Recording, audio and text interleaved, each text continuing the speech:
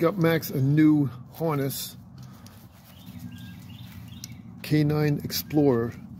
And the reason why I got a new harness for him is because the old one that I had, the one with the handle, his neck, he's a weird shaped dog. His neck was like too big, and it's like getting really, and he's such a strong dog. He's got this real thick neck and a weird size shaped body. So it was harder to get him out of the harness, because the other harness, the one with the handle, you had to flip over his head, and every time you flip over his head, it catches his ear like here, because he's such a big neck, and it's like it was difficult to get him out of there. So I got him a new harness, K9 Explorer, and I like this harness. So you get it untwisted here.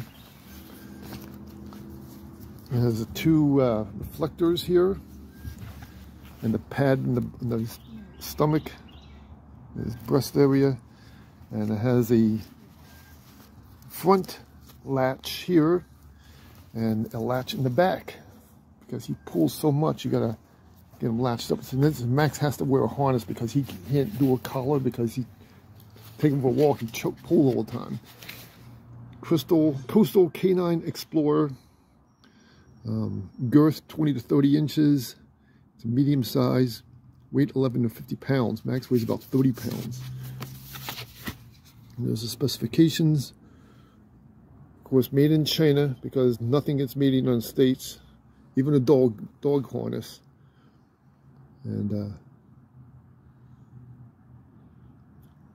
some instructions about setting it up.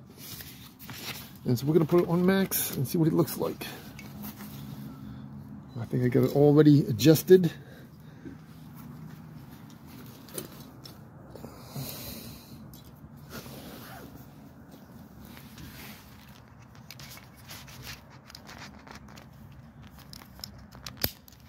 This clip in, the other clip.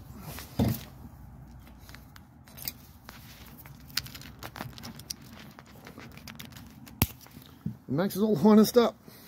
You like your harness, Max? Get it in focus. And there's Max's harness. Here, Max. Like I said, you got the back latch, and you got the one in the front. But when you put them outside and you have them connected to something, Gypsy wants to find out what's going on too. And nice green color, so you can be seen easily. And the reflectors. Reflector there and a reflector there. And you got this latch as well. And this Max got a new harness. You like your new harness, Max? I said, yeah, I like it. It's banded.